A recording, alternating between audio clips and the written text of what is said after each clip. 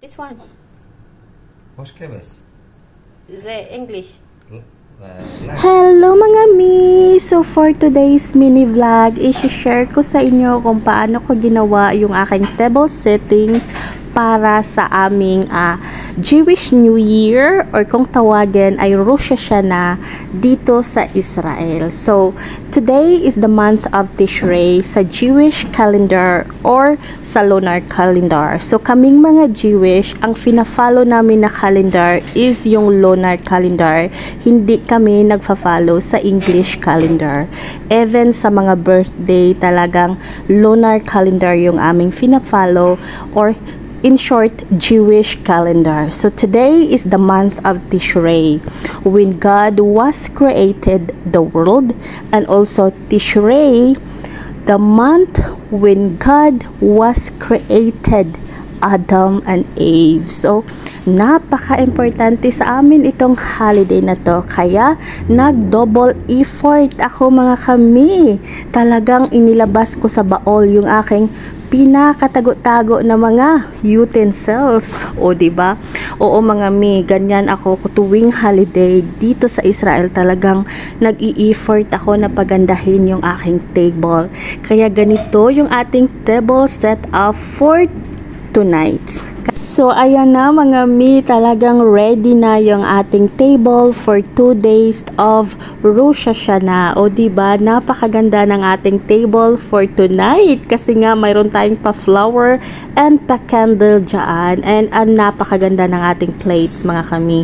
Talagang tinatago-tago ko yung mga plates ko na yan, ginagamit ko lang yan tuwing holiday. So itong mga food na ito mga mi, ito ay tinatawag na significant omens, or simbolo siya mga mi sa aming Jewish New Year. So kanina kung napansin nyo doon sa table ko, mayroon ako doong maliliit na plates, doon yan ilalagay later. So pagkakain na kami ng dinner, ng Rosh Hashanah dinner or yung kiddos, isa-isa yan, mayroon yan siyang mga blessings.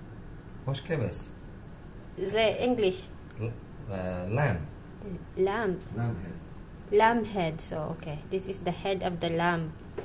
So Jewish will be always the head and not the tail. Mga mi, isa sa pinaka-importanteng significant omens o simbolo ng Jewish New Year itong head of the lamb and also head of the fish.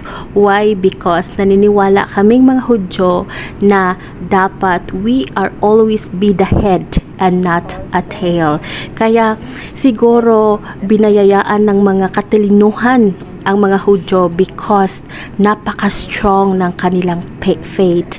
Kaya, and ito yung aming dinner tonight mga kami. Ito yung recipe ni David, Moroccan sweet chicken. Ang daming dates na nakalagay dyan mga kami, kaya matamis siya. And also gumawa ako ng regular meatballs para sa mga bata. And yung aming rice mga kami, nilagyan din yan ni David ng dates, kaya matamis siya mga kami. And of course mga kami, hindi pwede mag-start yung aming holiday or yung aming Rosh Hashanah without lightening the candle. So nag-i-start talaga kami ng holiday or Shabbat mga kami is magla-light ng candle. And lahat ng mga candles na yun mga kami ay may kanya-kanyang mga prayers, especially sa mga soldiers mga kami na talagang 24 hours nagbabantay para lang maging safe kami dito sa Israel. Kaya sana maging peaceful yung ating New Year. So that's for today's mini vlog mga kami. Happy New Year to everyone. Shana, Tova. God bless you guys. I love you all. Bye.